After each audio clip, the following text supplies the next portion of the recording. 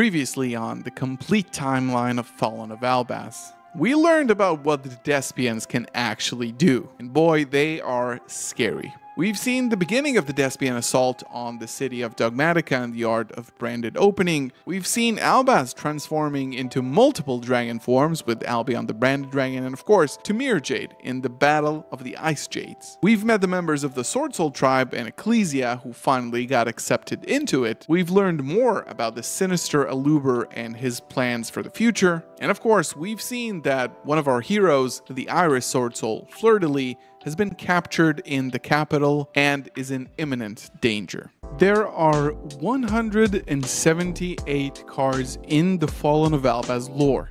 178 cards that depict a part of the story, the characters involved, and allow us to visually see what the world of Fallen of ALBAZ looks like. In this video series, I'm going to be going through the entire Fallen of ALBAZ lore and story, card by card, showing you exactly how the cards look, how their effects affect the story, and eventually how we got to where we are in the story today. Chapter 4 is a pretty short one, but we are accompanied by Kit and Captain Sargas from the Springans tribe, and we are headed to the Land of Iron. The Land of Iron is the land of the Disc Coliseum, which is a big coliseum where fighters fight for dominance. We are introduced to the members of the Therions, who are elite fighters in the ring, each one a different type. Therion Bull, Ain, Therion Reaper, Fume, Therion Duke, Yule, Therion Lily, Borea, and of course, the reigning champion with the belt, Therion King, Regulus. Each one of them can target a Therion monster or another monster from their type in their graveyard, special summon themselves, and then equip that monster to them. Essentially, they are tagging out in the ring.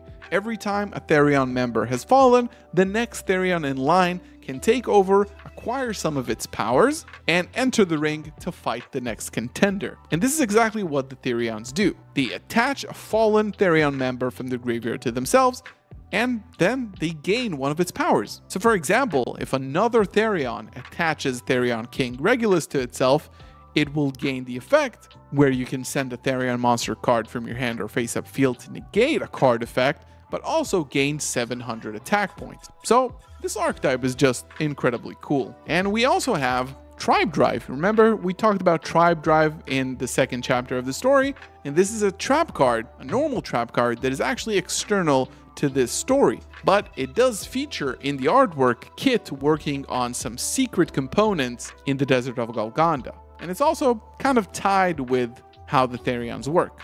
If you have 3 or more different monster types on your field, you can choose 3 monsters from your deck with 3 different types from each other, but the same types as the monsters you control.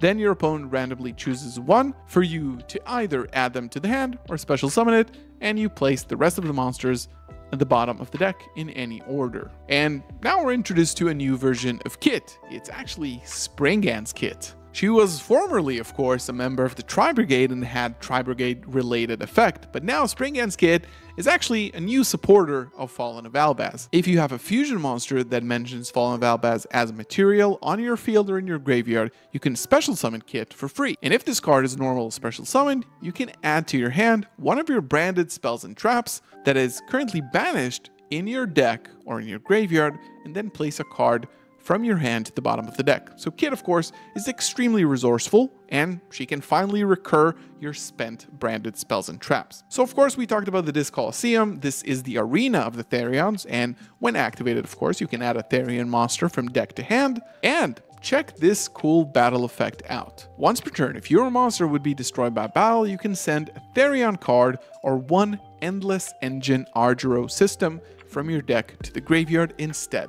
Once per turn, when a monster is destroyed by battle and sent to the graveyard, you can target a Therion monster in the graveyard and add it to your hand. So essentially continuing the battle arena theme, every time a Therion falls, you get something back out of it. And with Therion Charge, you can send a Therion card, accept Therion Charge or Argero System from your hand or face-up spell and trap zone to the graveyard and draw 2 cards. And now we need to talk about why Kit and Sargass are here. So there's obviously a huge ongoing war in the city of Dogmatica right now between the invading Despia forces and the Tri-Brigade, who have now tried to fight them in their own capital. And Kit, being the weapon builder and tech mech of the Tri-Brigade tribe, was sent to the Spring Ants tribe and eventually here to the Disc Coliseum to find and create the powers to fuel the endgame weapon for the Tri-Brigades. We'll talk about that a little bit further down the line.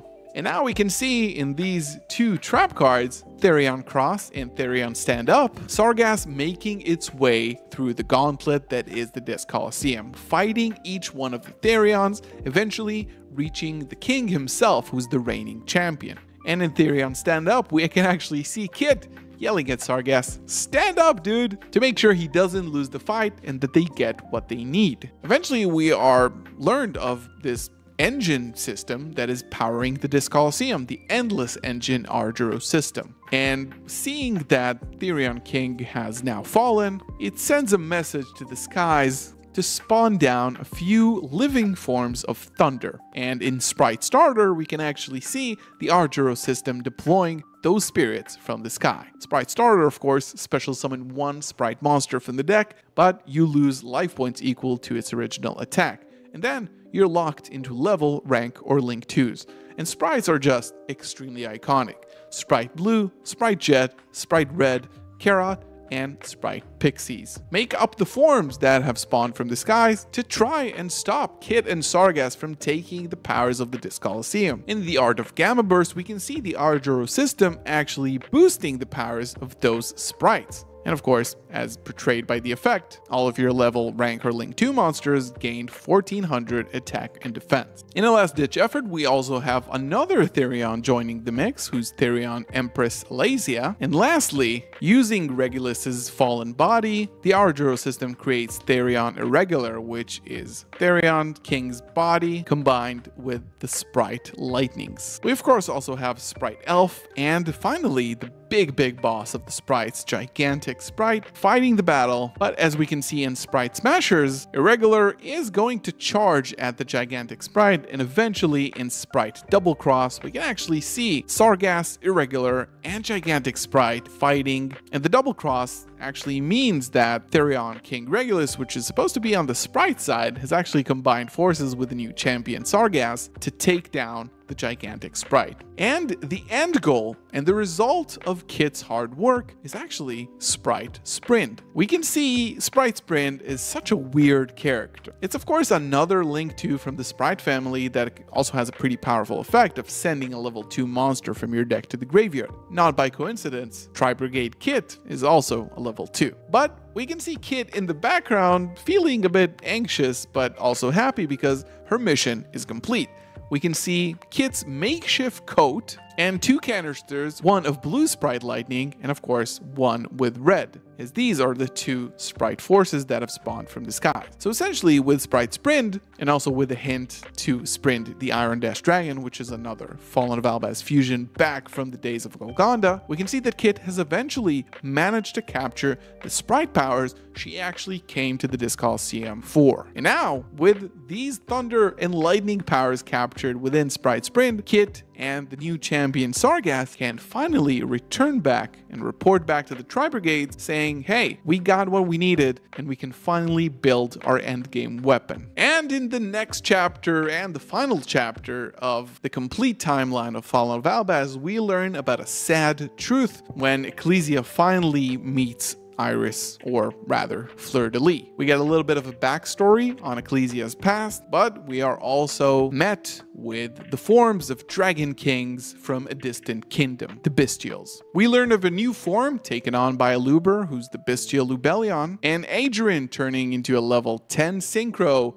and taking over the Ice Jade Kingdom now that her queen has fallen. And of course, finally, we're gonna meet the final boss in this story and see who ends up on top. Thank you so much for watching this chapter of the story of Fallen of ALBAZ, the complete timeline. Make sure to stick around because the finale is going to be extremely exciting. Thank you so much for watching. Make sure to subscribe to catch the next chapter, and I'll see you in the next one. Peace.